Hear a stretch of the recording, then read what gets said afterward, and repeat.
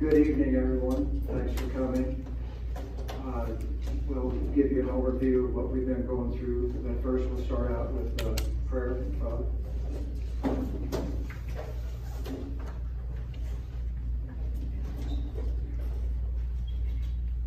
Hopefully everybody got one of these at the door. This will be our opening prayer together.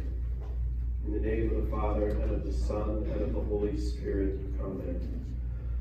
O Lord, we humbly ask you to bless our building project as we seek to work for the honor and glory of you alone.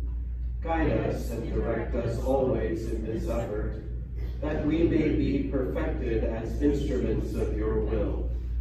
We pray that our efforts will be fitting of the sacred mysteries that will be celebrated daily upon the altar, where souls will come to worship and adore you in spirit and in truth. We pray that you will be pleased to dwell in this house of prayer and to fill it with your divine presence. O King of kings and Lord of lords, we pray that this church will be a visible sign to a fallen world of your presence among us, a place where souls will come to behold the Lamb of God. May countless souls find a haven from the turmoil of the world. May hungry souls come to be fed the bread of life. May weary and burdened souls come to find rest. May contrite and penitent souls come to receive your great mercy. Relying solely on your loving providence, we seek only to produce a church according to your will, and we beg of you the grace and continual assistance so that it may be accomplished.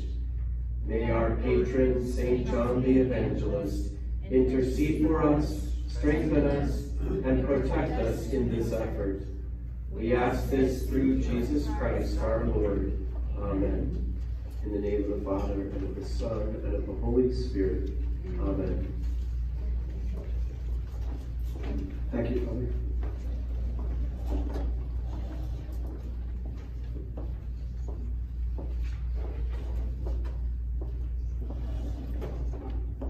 This process started back in May of 2019, I think, with the first town hall, at which time Father asked to submit names who wanted to be on the building committee.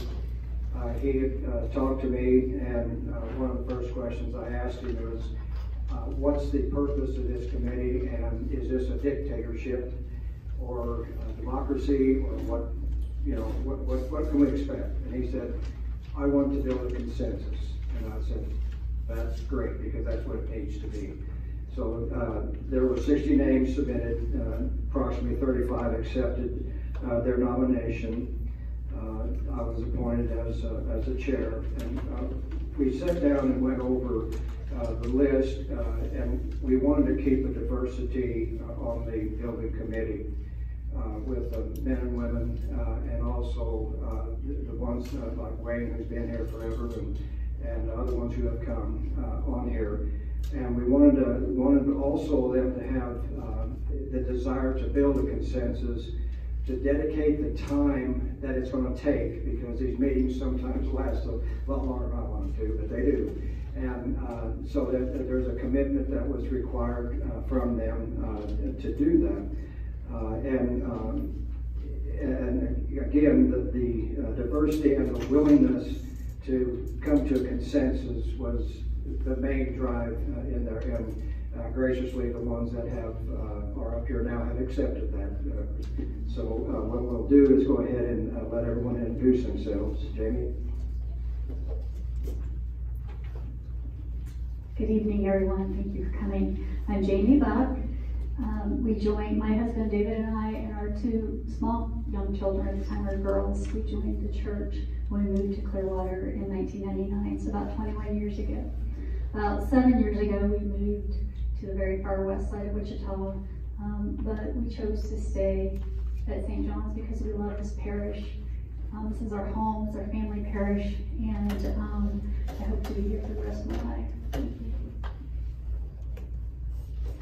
you. I'm Juliana Handy. My husband and I joined this parish about 9 years ago. I'm not from the area, and he wasn't Catholic, so we kind of went around to the different parishes to find a parish that would fit us, and we found St. John and just loved it here. We liked the community, we liked how welcoming it was, so we decided that this was going to be we wanted to find a place that we could raise our children and feel like we could stay here for a very long time. And we're currently looking for a home, and one of our biggest deciding factors is being able to stay in the St. John's area. So we plan on raising our children here and being here for quite a long time.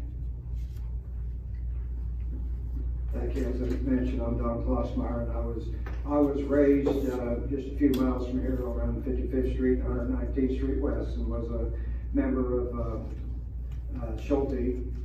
Played ball with a few of them, Richard and a few of the other guys that were here, Jack, way back when.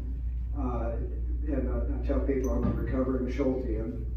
And really, when we moved, when my wife Meryl and I moved back here, we had talked about Schulte, and I said, well, it's not the same church that I went to when I was growing up, and we had just left St. Elizabeth, which was a pretty big parish, and I really wanted to get to the smaller parish, and this seemed like and is a perfect fit for us. So we're real happy to be part of this community. Well, I'm Jason Martin, and I too, at the time of my life, was in Schulte, and went to grade school there for 8 years. And about 2013 or 2014, my wife and I and the kids came to St. John's, and it was just a time for us to kind of get back to our roots. My grandmother had went to church here for years, and until she passed away, and my dad attended grade school here, and so there's a lot of close ties to this parish, and we continue to keep that tradition. So my wife and the kids plan on staying for quite some time as well.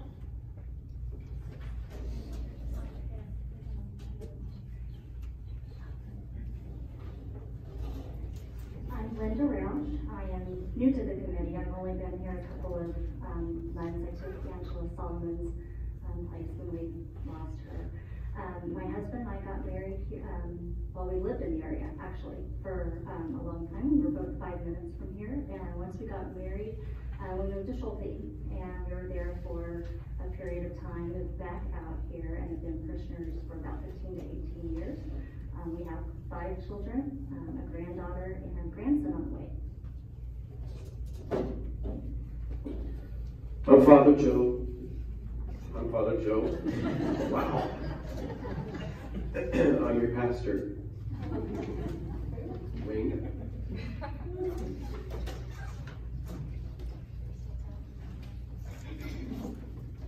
I'm Wayne Youngers. Been here my whole life. My father was here his whole life, and our family was raised right down the road here. I have 7 children, and my wife was from Garden Plains, and is now a member of this parish since we've been married. And I do have daughters. I got a daughter, It's kind of a joke now because I called her daughter-in-law at the last meeting.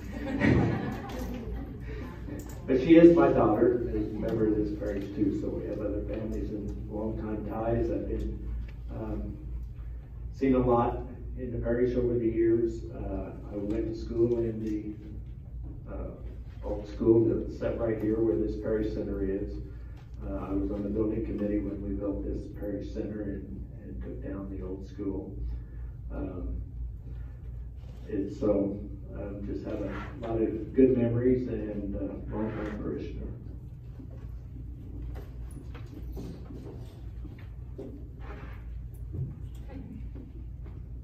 Hi, thanks for coming tonight. My name is Brian Zimmerman. Been going here about 10 years. I was lucky enough to meet Rose Moss, and lucky enough again that she wanted to go to this parish, and we chose that. So we now have 5 children, and we really feel like this is a good parish to be at, and blessed that we're here. A nice sense of community, and look forward to many more years being here. So.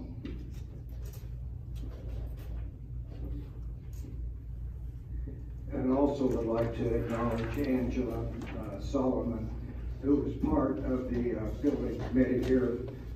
And I'm sure that you've seen her around when she was here in the wheelchair and stuff. And she opened up certainly my eyes, and I'm sure on the committee, a bunch of eyes on the needs of the handicapped and things that we take for granted that she had to struggle with.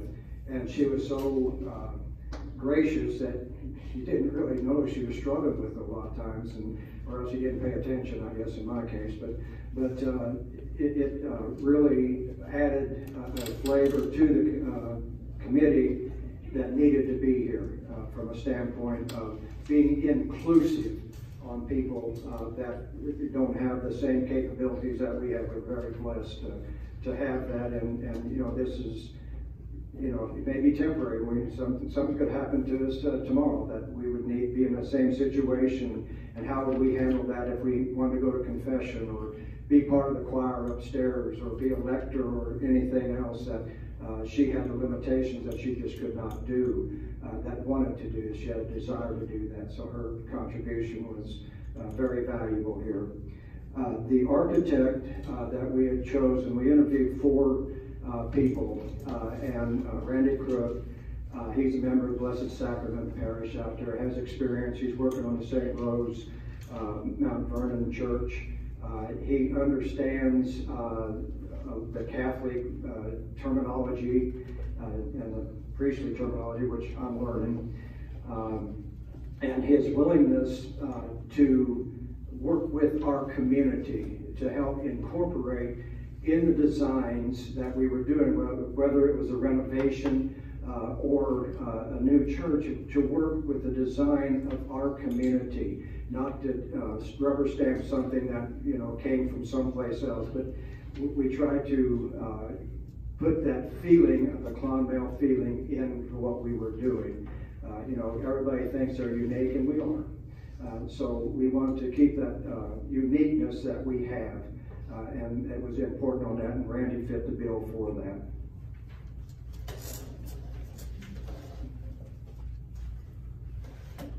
Again, on the decision making on the committee, it was the process. Everyone had come in with an idea, of what they thought should be done or what they hoped would be done or whatever. And as we formulated the committee and as it progressed, and the architect was not a part of it at the beginning. I don't remember what it was, about the 4th or 5th month, I think, before we ever had one come in to do it. But we had to kind of eliminate some things that to kind of narrow things down, and the practicality of it. We looked at option A on there. Am I jumping ahead too far? Okay. At the first town hall, we were asked to identify the needs that we wanted, and the needs were definitely kind of personal in some cases. The pews were definitely a majority of the problems there on the existing church, and the repairs that needed to be done, and of course the ADA accessibility. One of the things that you remember that we added that front ramp on there, and we've got a automatic into the front, into the waiting area there, or the gathering area, but then you got to open the doors to get into the other area of something there. So it was something that, yeah, we got her into the church, but we didn't get her into the nave. so just things that needed to be done. Of course, there's a lot of flooring and lighting and so on. Everything kind of needs to be updated on the existing church there. The altar width, I have the privilege when Father's out of town to expose the sacrament, and I go up there on that altar, and it is pretty small. And I've been watching other priests that come, and the way they put their book and everything else, and until Father pointed out, it never occurred to me. But then you watch somebody else up there, a new priest that comes, substitute priest, and you can see their cautiousness up there. And just trying to redo some of the things that we have up there to beautify it, to give the glory to God in the way that He is deserving. And one of the things that came up quite often was the Adoration Chapel. And I have been at parishes. St. Elizabeth's was one that had a separate one, and when they built that church, we went into just a room to have adoration and stuff, and the closeness that you have in a confined area, I really like. It's not for everybody, but I did like it. So Adoration Chapel was one of the things that was requested. This expansion of the parish center, which we're very fortunate here to have the involvement of the younger kids. that we have. And what I understand, I don't have younger kids anymore, but I guess it's full here and it's kind of overflowing. And I know Sandy always complains about the kitchen. And so we're trying to address all those needs of additional classroom space and so on there. And so we looked at everything to begin with, and I will say that I was out of town in Washington with my daughter and son-in-law, and option A was eliminated. And I agreed wholeheartedly with that, because I just never saw us accomplishing with the existing building, trying to renovate everything that we needed in there what would we have left type of thing. And are we just putting a Band-Aid on something for a few more years until somebody else comes along and says, yeah, we need to do this. And then option B and option C, and I'm going to let Wayne address the option B here.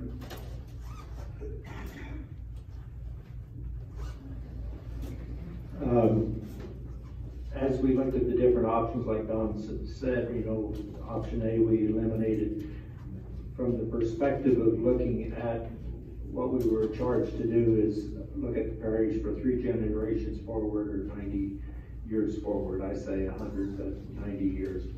And what are the needs of it through that time? And so that was really the charge of what we were doing. And as we looked at eliminating the option A, it was pretty obvious that just putting in new carpet or spacing the pews a little bit and doing a few things in there would not accommodate us for that many years forward.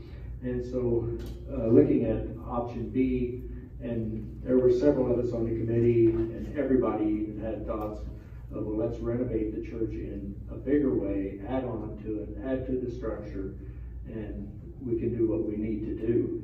So we seriously considered that, and there was many of us seriously on that page.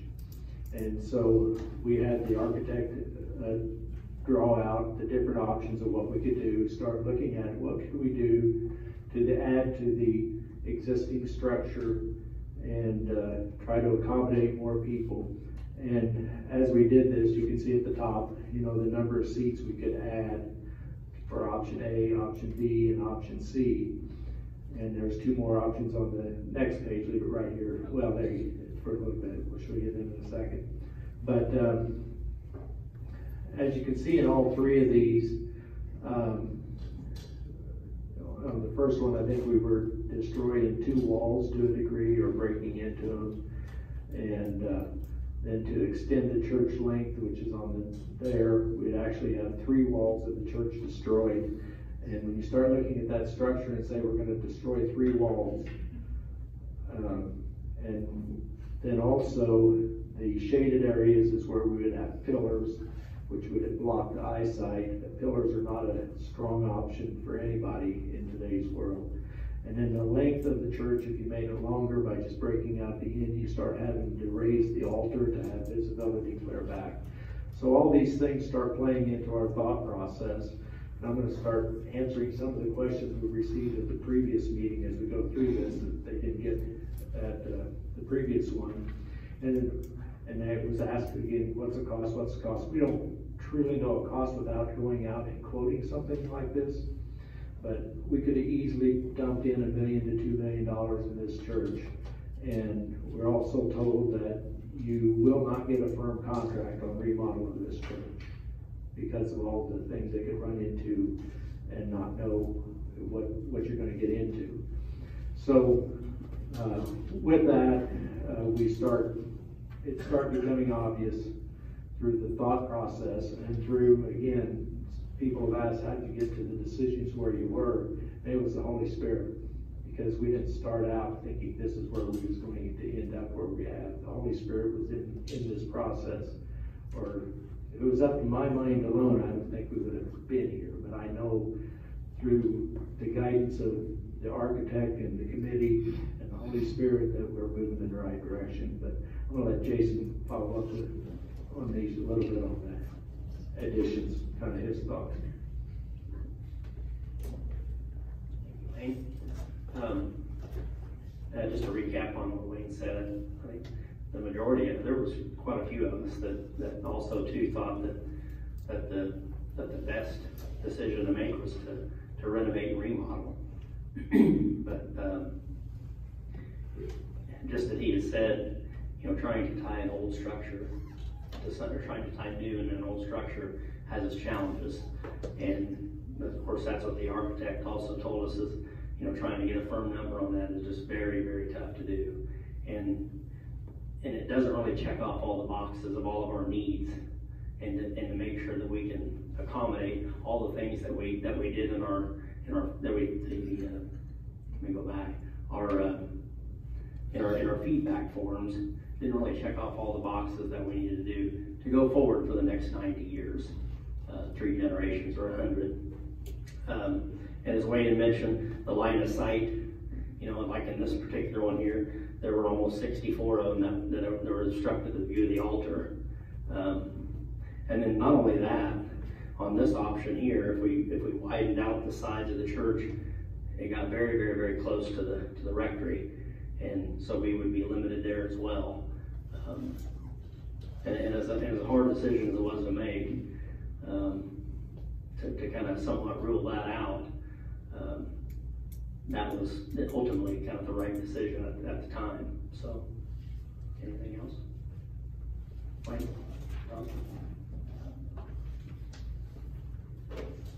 And I'll follow up a little bit on that. That was, there were quite a few meetings on that renovation. I mean, a lot of them before they finally decided that probably the best course is to build, which was option C. And excuse me, Jamie will kind of update you here with what Bishop Kemi had told us on this. So we did receive some feedback and some comments from Bishop Kemi, very positive about our parish. In May, he wrote, "My thought is that a new church, though challenging for the current parishioners, could also be very exciting for present and succeeding generations." Something else he commented on that's not up on the slide is that he personally questioned putting hundreds of thousands of dollars into renovations and repairs of a church that is over 75 years old. He also commented again in July about our parish and how many times he's been here, what a dynamic parish we have, a lot of young families, a lot of children, committed parishioners, all good things, all great things about this parish. Feels we have a very bright future here at St. John's. Bishop Kemi also stated the church itself must be the center of parish life, the one that just not gathers and holds the people adequately, but also serves as a visible reminder of God's Eucharistic presence in the area. And finally, on to the next slide, Cassie. We keep forgetting to tell Cassie to forward on to the next slide, so I'm trying to do that here.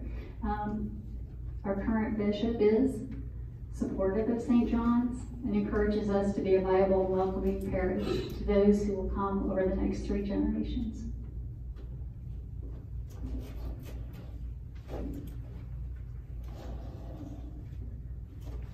Which brought us to the church location. There was talk of putting it where the existing church is. One of the things about desire not to do that was the use of the church during any type of building project. I think it's critical to keep the flow and the people coming to church here. You know, if we renovate, it's one of the things that wasn't said was if we renovate it, you're down for a year and a half, 2 years, however long it takes to renovate the church. So you make shift, which would probably be someplace in here or whatever. And I don't know if many of you have been at masses in places like this, but they're not real comfortable. I've done it. And when they were redoing St. Elizabeth's, that's where we were. And when we were redoing the bathrooms over here, we have daily mass in here, and it's mass, but it's still just not the same. And we're looking at what we wanted to do was make a campus feeling out of this to make everything flow. And there's on the Wednesdays and Sundays when they have the religious ed stuff, the kids come from church and the parish center and everything. So we wanted to have that where they didn't have to cross the parking lot, because we had talked, thought of the possibility of moving a church over there or whatever. That we looked at a lot of different locations. And the schematic that I think most of you have seen, I know it's in the bulletin and stuff there, that if you saw that how we came up with that as the way it flowed, left future expansion for this building should that be in another phase or whatever, and kept some green space there for us, kept it close to the cemetery, and it minimizes the noise from K42. With the trucks and stuff that go by there. And so that was one of the things that we were really concerned with. And that, as I said, if we build it where it was now, it kind of limited some of the expansion and stuff there. So I'll let you take it.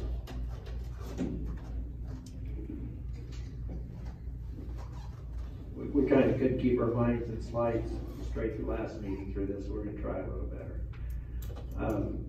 The blue here area is, as you see here, this overview of our campus here, and that's the area between the current parish center and the existing church, and that was one of the areas considered as to whether that was a possible future expansion area.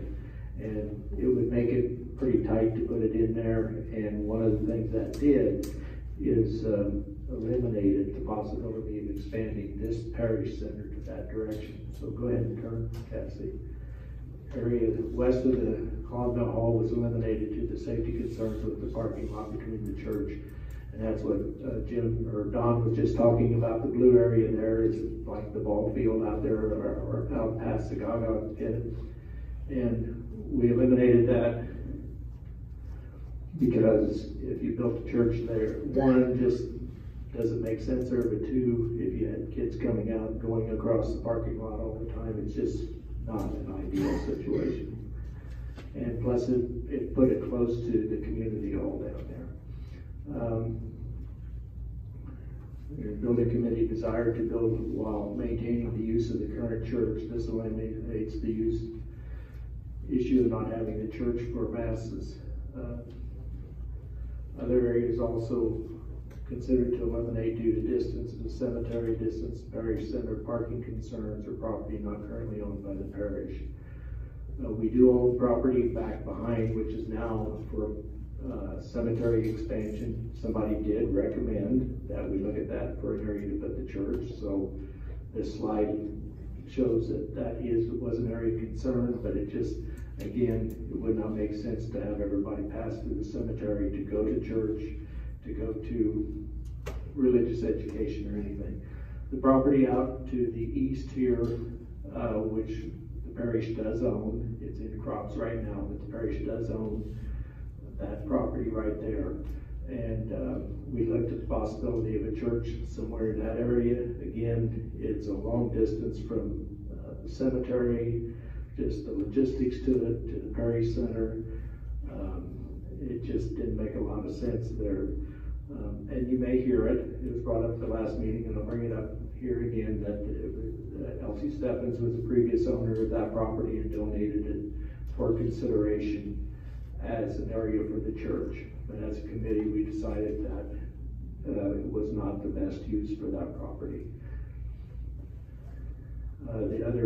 This is just outlying property that is owned by the Clonmel Community Club down there. The area in red is not owned by St. John's Clonmel Parish. It is the private club that owns that. Other things, and you can take this as you want. The parish offices are planned as a separate building and located adjacent to the new church. This is the parish offices is something that was also high on the list of needs.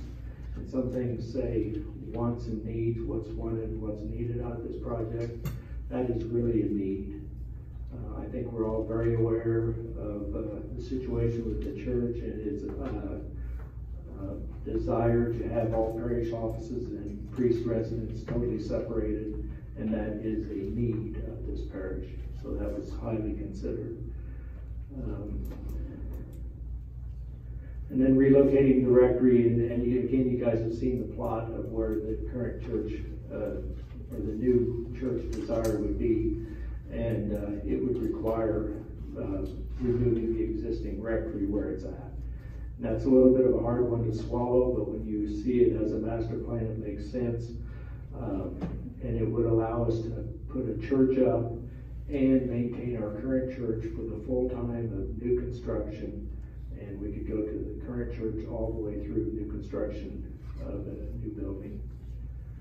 And so we believe the master plan, checked off a lot that as we designed it, checked off a lot of boxes of what the needs of this parish are.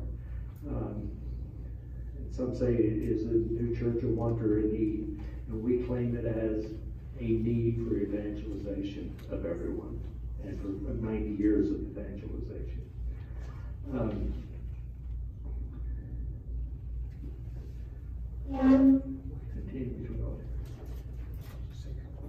I just want to say a couple things on the relocation of the rectory there.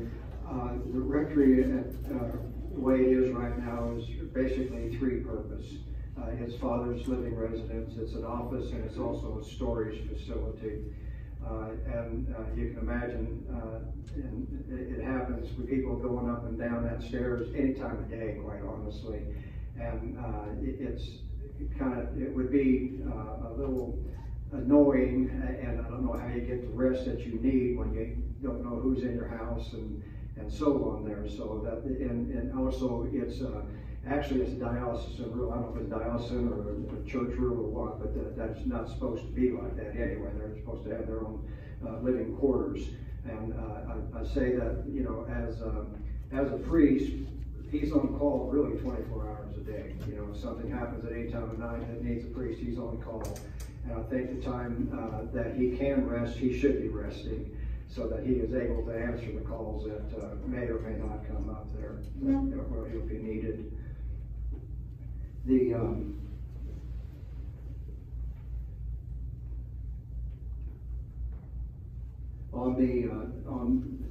With a new church, one of the things we talked to the architect about was incorporating a lot of the things that we have over there into the church: the statues, the Stations of the Cross, and the cross, tabernacle, different things like that to help, continuity of that, so that it doesn't, none of us wanted a monstrosity there. We wanted something that really reflected the community and looked like a small town church, not a, I don't know if you've seen St. Catherine's out there. It's a beautiful church, very, very beautiful, but that's not what we were after. We were wanting something that really reflect our attitudes. At the building commission, they were talking about expansion. Even we presented a schematic of a new church, and they're talking about expansion from that. And our minds went even to that. And one of them brought up, about the people moving out here, and I said, well, you're not going to have an area like it was built at Schulte, simply because you don't have the infrastructure, mainly the sewer and so on and so forth here, that there. Jim can probably attest to that, on how expensive it would be. So what you're going to have with expansion or more people moving is probably more acreage, like has been happening, where they sell off and do it in either acre, 20 acres, 5 acres, whatever they've platted into there. And most of those people, in my opinion, that move out to places like that are more like-minded, like us, rather than ones that live clustered. That may or may not be right, but that's the way I think about my experience with the ones I've built for.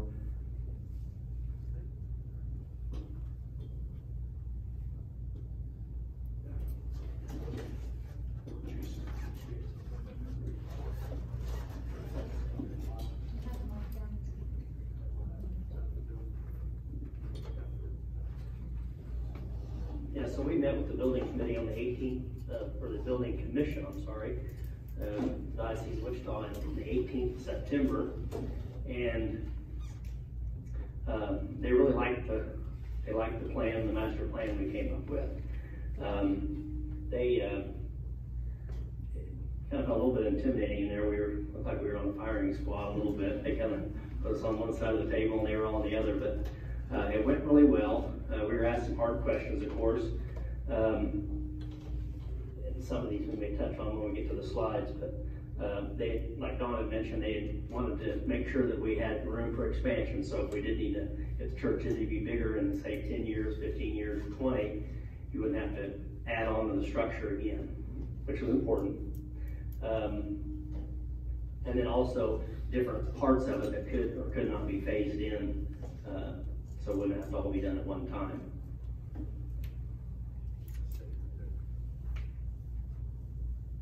Oh, and also that one member, and then was it Father, who was it? Father Dave, please? David Marshall. David Marshall, yeah.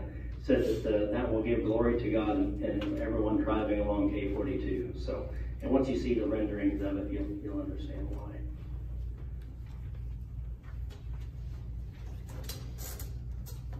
There were a couple different master plans.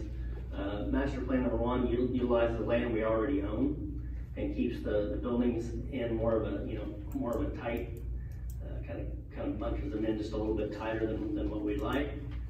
Master plan 2 requires a little bit of acquisition of land directly to the west, and it allows for a little bit more of expanded parking. As you can see here, this particular slide shows everything on our existing property, which is designated by that red. Kind of getting a little bit of an echo here. Might get too close to the microphone. Try that other mic.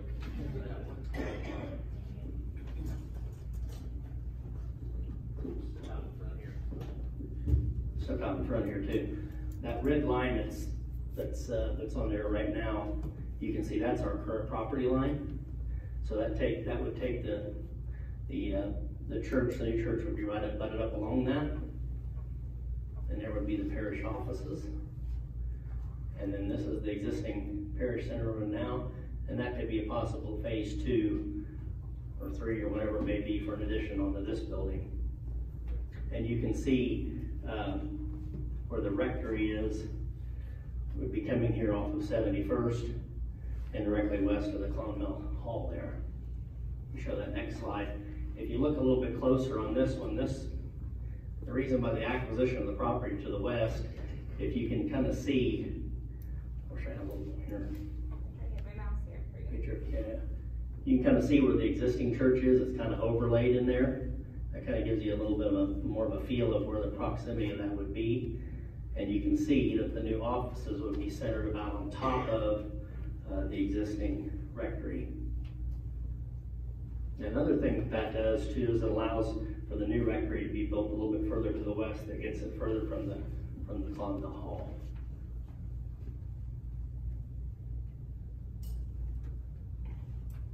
And the master plan, as we see, shows expansion to the parish center, but it would not be part of this current project at all. But it does allow for room for that to happen. And whether that be, I think we really talked about more of a large space for, like, if we had weddings or whatnot in there, just be more of an open space, and maybe additional classrooms, and also a renovated kitchen.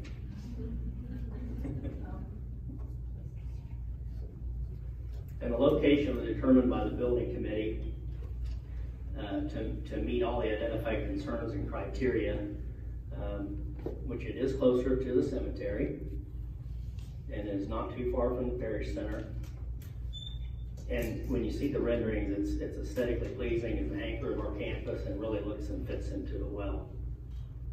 It also allows for movement, from the kids after church to come over for class at night or on Sunday mornings. It allows for movement across the parking areas without interrupting traffic, as you can see there.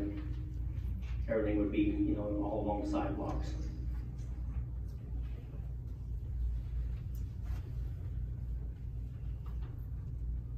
And keeping the parish offices close to the church allows for a little bit of double use of the offices. So should we have a wedding or that, and if the conference room for that inside there could be used as a spot for the bride to get ready, unless she decides to maybe not go through with it, maybe she could exit without having to be in the church. That's not good. That shouldn't say that. I've seen that happen before at Schulte. That's bad to say. But it does allow for, there'll be multiple offices in there, along with that, also a conference room, and then an office also for father, and allows for a lot of extra space and storage in there as well. And then it also included a covered drop-off on the church as well. So for older members of the parish, what's that? Yeah, right there, right here in the yellow here.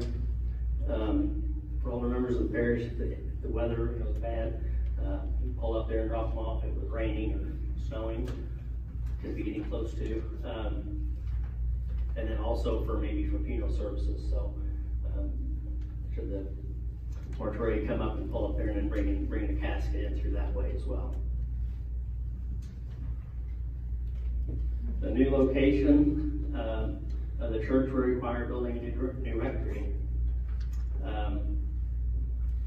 And this layout keeps the rectory on site as part of the campus. It also allows for separation for father personal living space from public spaces. And you can see there that the rectory has been generously donated by parishioners. It's not part of the construction process we've looked at. And you can see it right there.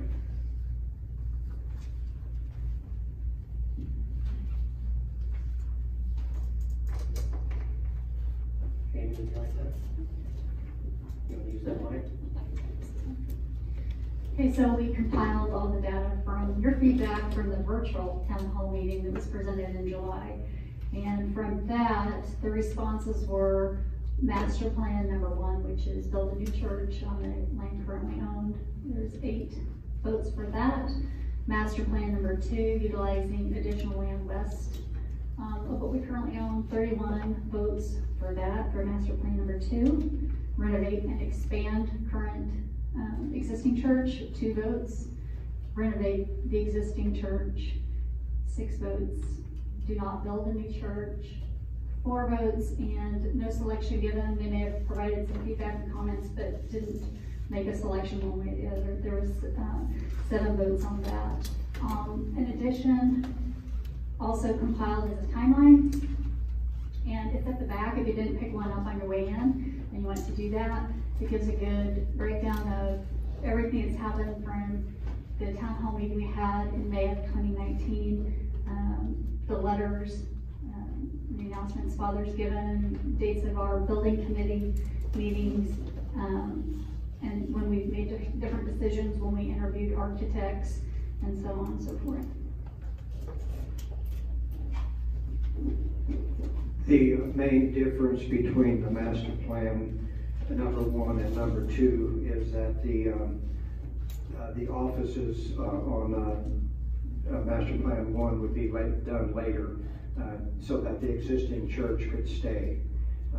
We wouldn't have the space to build it at the same time, but we still could build a new church and maintain the old church at that time, to still have our masses and stuff. So there would have to be some temporary offices, probably over here or which wouldn't happen.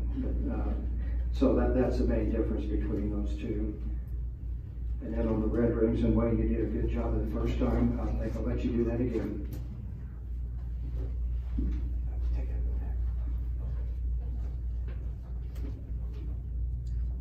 Okay, this is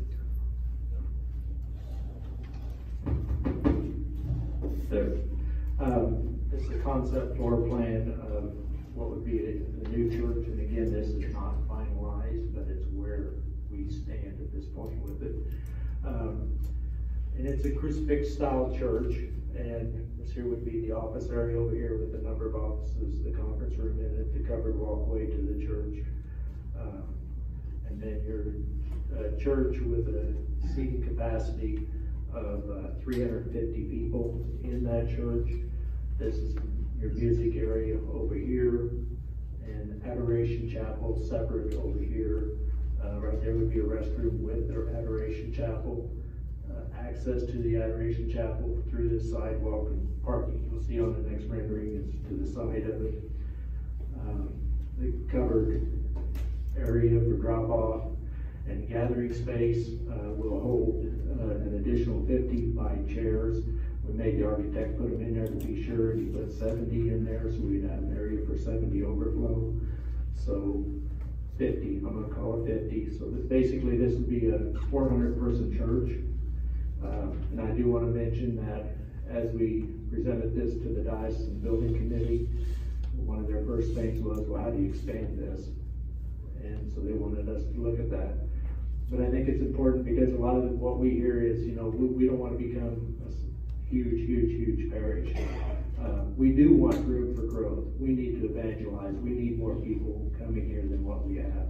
And we have to be the staple church for southwestern Sedgwick County. And that's what we need to look at this as. But so at the same time, we will have additional space for a lot of people to sit in and bring people into the church. This would also be the smallest church the diocese has built in Sedgwick County as a new church. I think we got to think of that. So yes, it's a stretch for us, but if we can accomplish that, that's a lot of what the people here want to. So,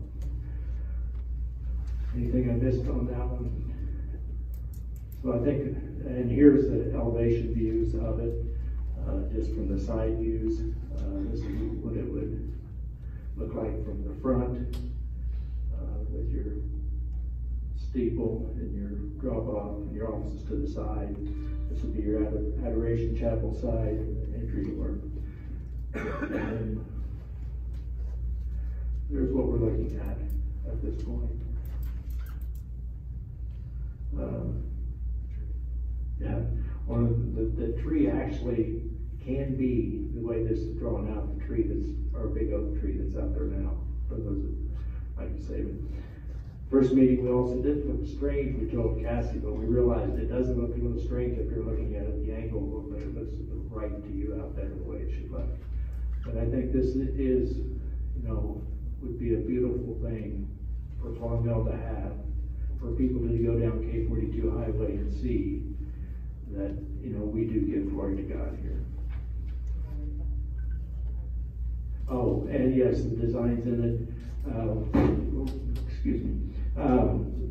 Clonmel originated through Clonmel, Ireland, and the people that came here were from Clonmel, Ireland. So we went back to some of the churches in Clonmel, Ireland, and looked at it. This isn't the exact Clonmel, Ireland church that started Clonmel, Kansas, but some of the Gothic design in this was pulled from the church. That's now it was a Catholic church in Ireland, but it is now an Anglican church now. But some of the design from this was pulled from the Clonmel, Ireland church on Gothic design. So we got several different views here of it, of the renderings.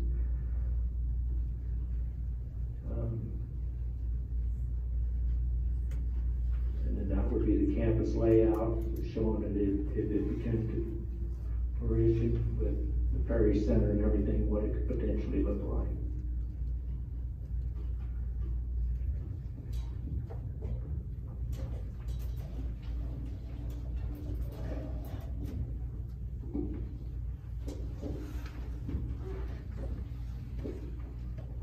As we were going through the process here, one of the things that continually came up at about every meeting was communicating to the public, to the parishioners.